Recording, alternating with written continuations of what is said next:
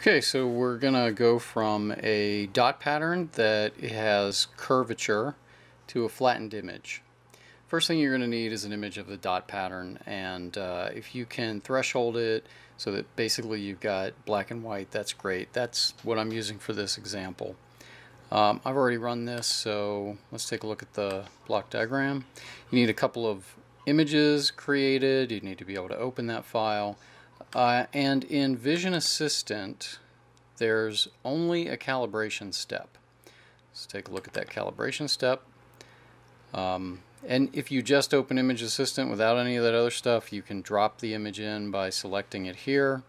I'm going to go ahead and say we'll just use that existing one, and we're going to make a new calibration so that you can see what the process is.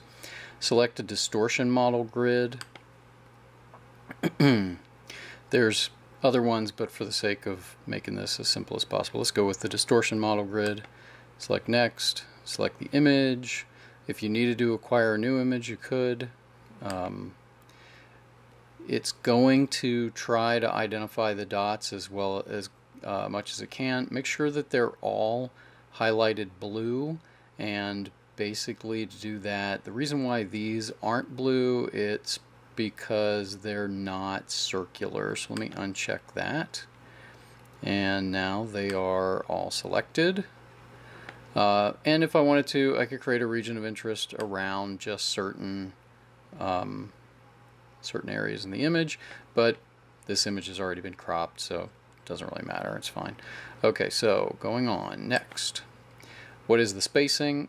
Right now, it really doesn't matter. Let's just say that that spacing was 1 centimeter by 1 centimeter. That spacing is going to be dependent on your grid pattern.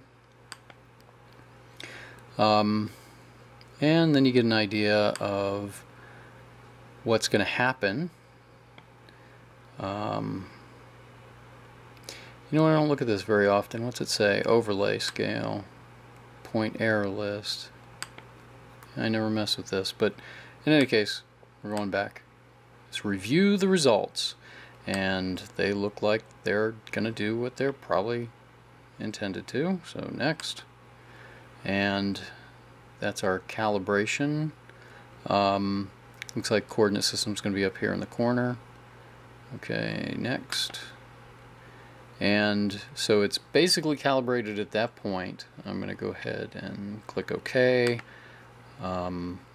Where's it want it? Actually, I've got it in the wrong place here. So projects.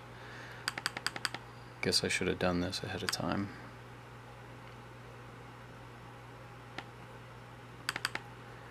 Camera calibration. And we're going to call this the test calibration. And to preview what it's going to look like, okay, it's going to look like that. Maybe not quite as good as the previous calibration was. I think that's because I put the region of interest around it, but you know, you get the idea. Alright, so click OK. Now what you get out of this is, and when I run this, come on, run this, we still have the same image in the dots. To get the corrected image, take a look at the code again. You need a, what's this called? It is called iMac correct calibrated image. So you pass the uncorrected image that has been calibrated into the first input, and you give it another input just so that it doesn't destroy your first image, and that's what you get out, is a calibrated and corrected image. And it's not perfectly corrected, but you could probably mess with the settings until you get it correctly corrected. And what's going on inside the Vision Assistant? That's something to look at. Hold on. Let's see. We copy that and open the front panel. Yeah, fine. View, show block diagram. So all this stuff is just canned for Vision Assistant. It's basically making image backups. And this is also just some extra stuff. Actually, you would need this. You would need to read the calibration file. So what this says is create a new image. It is a calibration image. It reads the calibration file, and then it sets the calibration info. This is IMAX set calibration info. It passes the calibrated image in as the source, and it passes the active image in as the destination. And so the image that comes out of there has been calibrated based on the settings that are embedded in the metadata of the saved calibration file. So you would need to open it, and you got to make sure you have this read image and vision info. It's the read image with the little blue exclamation or I or whatever that is.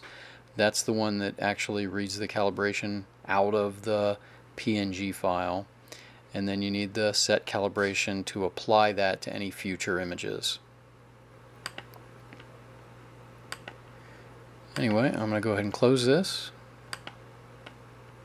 And I don't need that one. I'm just going to go ahead and delete it, because after all, it's embedded inside of this. And hopefully that helps you out. Thanks for watching.